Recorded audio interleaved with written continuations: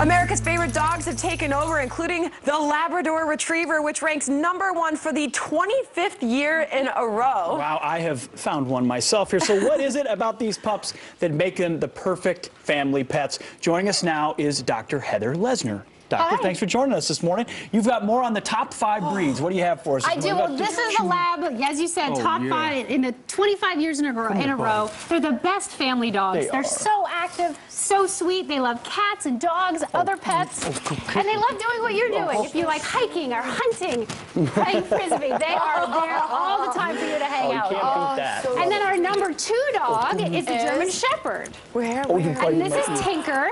Tinker's a 4-month-old German Shepherd. These are great dogs too.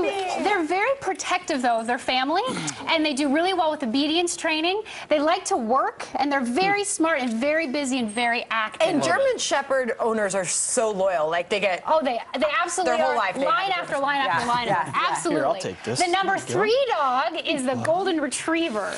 Now look at this little sweetheart. So Golden Retrievers, a lot like Labs. They have a great sense. They're very friendly, lots and lots of fun.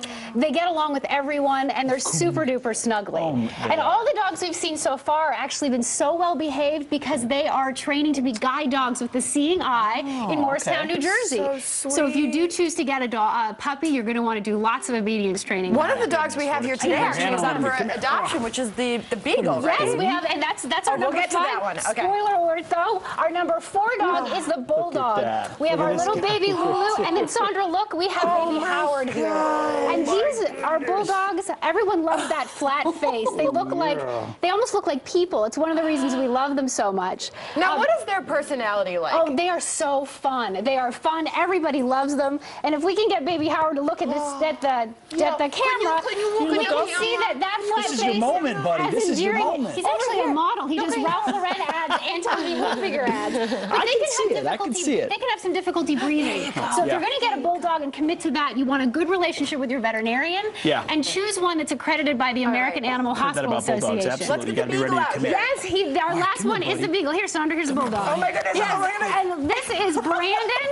He is a 3-year-old Beagle. Bulldog. And they are such savvy dogs. They're very smart. They love to hunt, and they like to hunt in packs and with other dogs, so they get along great. You're talking to a German Shorthair Pointer owner here, so you get it. I get it. Yes, they're temporarily obedient at best. Nothing like a loyal hunting dog. But the wonderful thing too about Brandon is he's actually up for adoption at Last Hope Animal Rescue.